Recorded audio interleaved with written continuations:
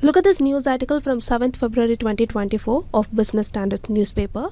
This article talks about the FMCG industry. Here, FMCG is nothing but the fast-moving consumer goods. As the name itself indicates, FMCG are products that sell faster. They are generally sold at lower price than slower moving goods. This is because these goods include food, drinks, toothpaste, household cleaning products and other items that expire or should be consumed in less than 3 years. Now coming back to the news article, as per the recent research by Nielsen IQ or the NIQ, the FMCG industry has grown 6.4% in volume in the fourth quarter of 2023. Especially there is an uptick in consumption of food and essential home products. So in this backdrop, let us understand the scope and significance of the food processing industry in India from the mains perspective using our mains answer writing approach. See, food processing is an important topic for UPSC Mains in which you can expect questions one or the other year. For example, in 2019 this question was asked and in 2020 this question was asked. Now look at this question. This question was asked in the year 2022. Here you can see how frequently questions are arising from the particular topic. Now the 2022 mains question is the question for the day. We are going to decode this question, elaborate the scope and significance of the food processing industry in India. So as you all know, this question can be asked in GS paper 3 under the syllabus food processing and related industry in India, scope and significance, location, upstream and downstream requirements, supply chain management. So here in this question, the only keyword is elaborate. Elaborate means giving detailed explanation. So in the introduction part, you can mention about what is food processing and its importance. Then in the main body of the answer, you can first write about the scope of the food processing industry in India, and then you can write about the significance of the food processing industry in India. So this is how we are going to approach this particular question. Now let us move on to the introduction part. Here you can write that food processing is the process of transforming agricultural products or fresh food into one or the other form of food products. Some of the examples of food processing include canning, freezing, pasteurization,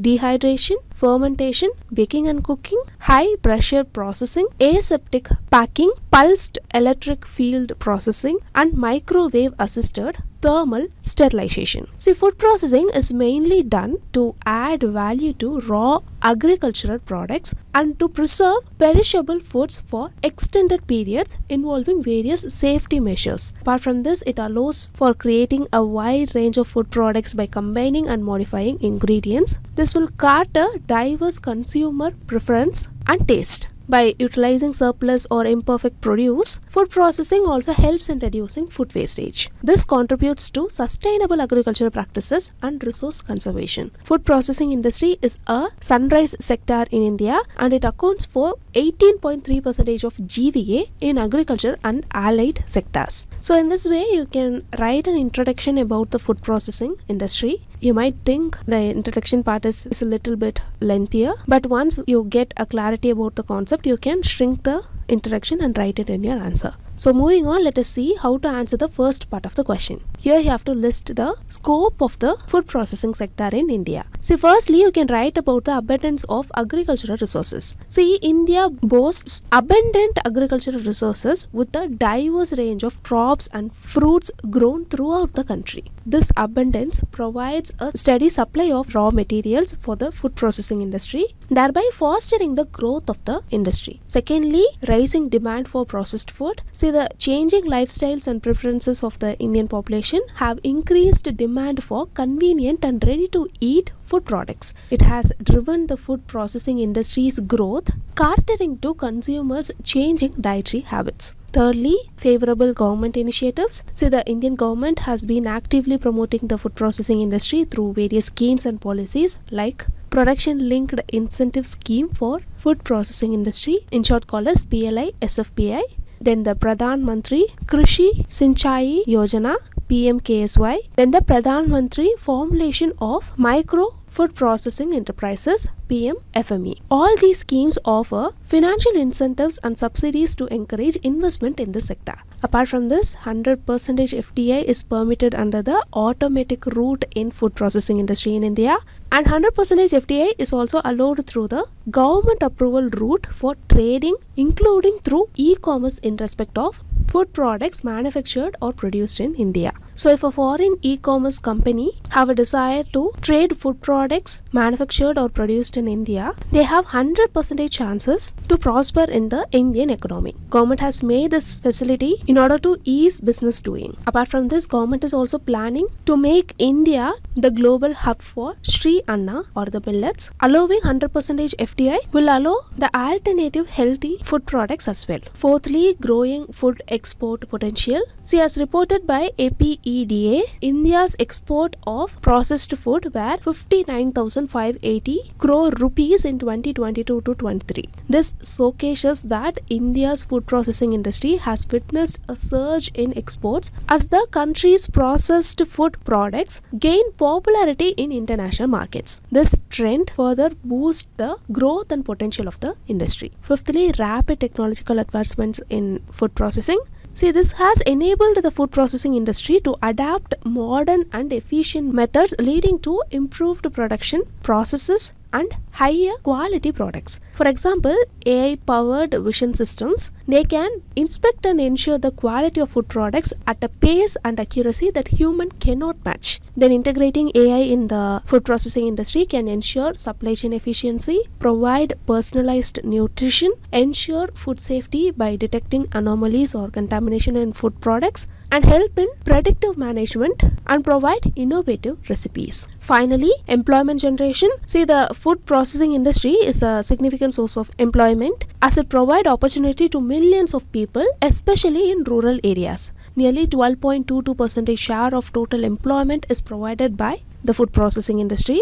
This contributes to economic development and poverty reduction. So you can write these points in the first part of the answer. Moving on to the second part of the answer, here you have to write about the significance of food processing industry. For example, you can write that, firstly, doubling of farmers' income. See, with the rise in demand for agri-based products, there will be commensurate rise in the price paid to the farmer. Apart from this, it establishes forward and backward linkages that are required in the agri sector, thereby ensuring the consistency in the flow of income to the farmers. Secondly, processed foods, when fortified with vitamins and minerals, can reduce the nutritional gap in the population. Thereby, it can address nutritional insecurity in the country as well. Thirdly, it boosts trade and earns foreign exchange. See, it is an important source of foreign exchange. For example, Indian basmati rice is in great demand in Middle Eastern countries. In financial year 2022 to 23, India exported 17.8 million tons of non-basmati rice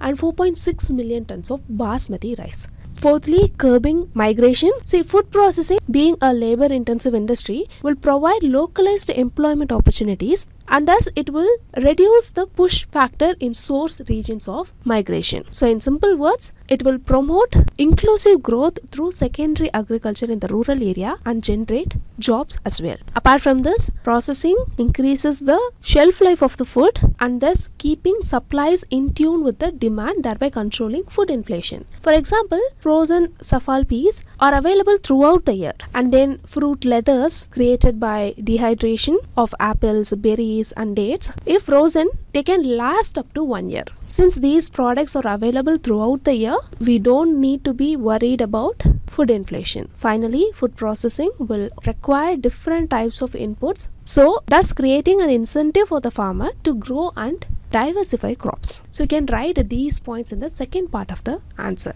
Now, in between, if you get some space in the side, you can add this diagram which tells about the challenges for food processing sector. So this way you can give the holistic cover in that topic. Now finally, in the conclusion part, you can write that despite its many benefits, the level of processing of agricultural produce is less than 10% and more than 75% of the industry is in the unorganized sector. It also faces a number of challenges. To overcome these challenges and further develop the industry, the government has implemented a number of initiatives. So we should go a long way to achieve the sector's true potential. So this way you can complete the answer for this particular question. So in this news article discussion, we saw in detail about the scope and significance of the food processing industry in India.